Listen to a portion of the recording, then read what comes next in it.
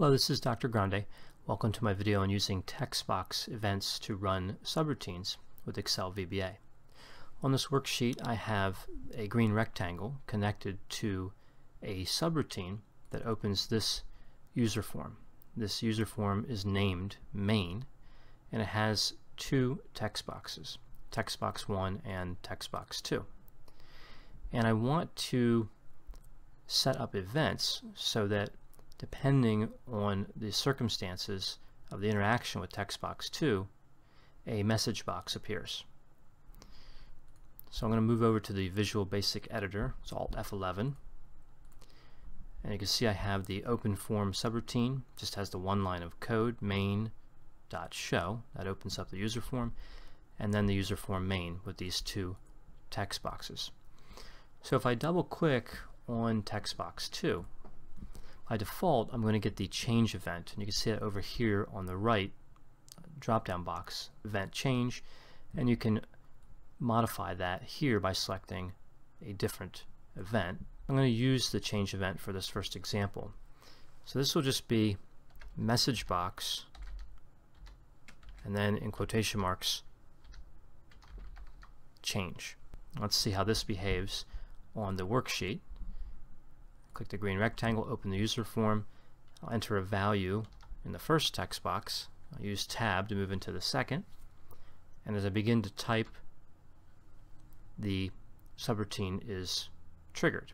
Right, so I have the message box change. Again, if I put in another value, it comes up. If I delete the value I have in there, it runs that subroutine. So anytime that text box is changed, it's going to run that subroutine. Move back to the Visual Basic Editor. I can move below this subroutine, add another subroutine just by selecting another event, and this will be tied to the text box as well. And the next one I'm going to add is enter. So notice the change subroutine is still active.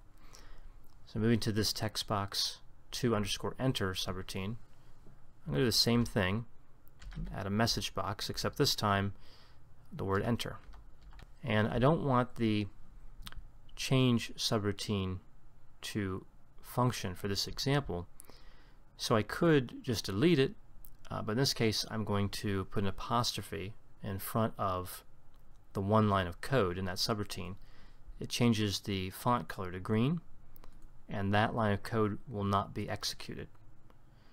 So even though I'm going to change the text box, there's no code in the subroutine that will run, just this one comment. So this one, the enter event, is active. I move back to the user form. Again, I go to type in a value in Textbox 1, tab, and before I can do anything, the message box comes up. So I'm entering the text box and the subroutine is triggered. And then of course I can enter a value, click tab, I can exit, click tab again, and it's going to trigger because I'm moving back into that text box. That's enter. We can also have an exit. So go over here to the events, select exit, and I'll leave the enter subroutine active, leave the code active in it. Message box exit for this exit subroutine. Move back to the user form, enter a value, click tab, and you see the enter comes up. I put a value in the text box and click tab again, and the exit subroutine is triggered. The last event I'm going to demonstrate, this example, is going to be the MouseMove. So I go to, again, this drop down box, in this case select MouseMove, and I'm going to set this up with a message box consistent with the other message boxes here, and this will be mouse. I'm going to disable these other message boxes. I don't want them coming up for this example. So this one is the MouseMove event, and if I move over to the worksheet, open the user form, I can enter a value in the first text box, quick tab, enter a value in the second text box, quick tab again, nothing happens. This event is tied entirely to the position of the cursor. So when I move the cursor over the text box, the subroutine is going to run.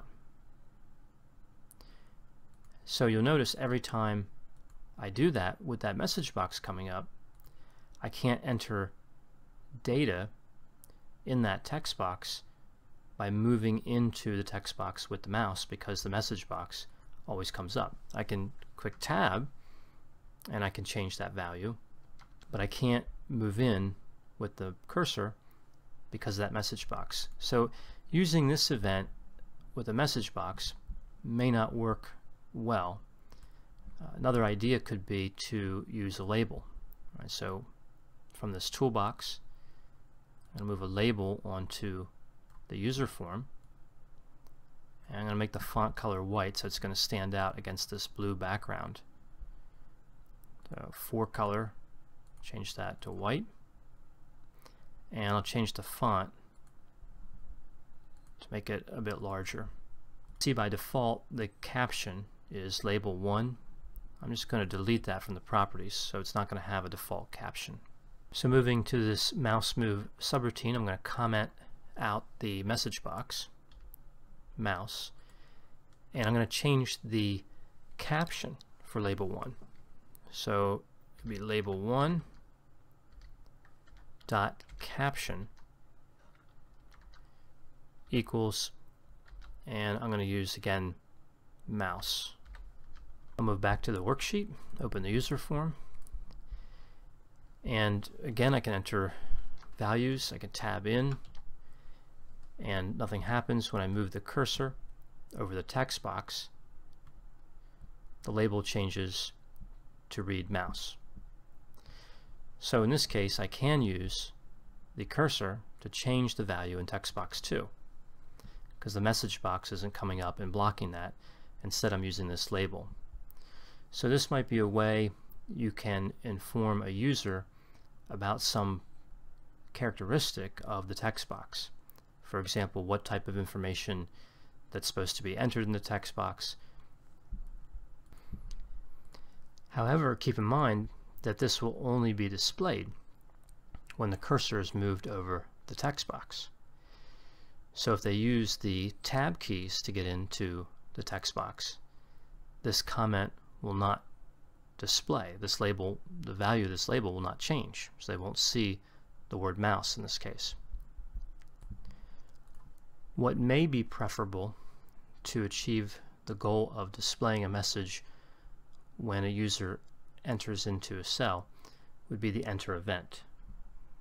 And as I demonstrated before here with this message box. So here I'm just going to comment out the line of code that changes the caption, move up to text box 2 enter, and use label 1 dot caption equals enter. And moving back to the worksheet UserForm, I type in a value in text box 1, click tab, and of course that's going to trigger the subroutine. I'm going to change that caption value, and I'll reset this. And similarly, if I enter a value in text box 1 and then I use the cursor and click on text box 2, it also runs that subroutine. So that may be a more efficient way to display a message than the MouseMove event, because it captures both using the tab key to get into the text box and the mouse. If you found this video on using Textbox events to run subroutines using Excel VBA to be helpful, as always, if you have any questions or concerns, feel free to contact me. I'll be happy to assist you.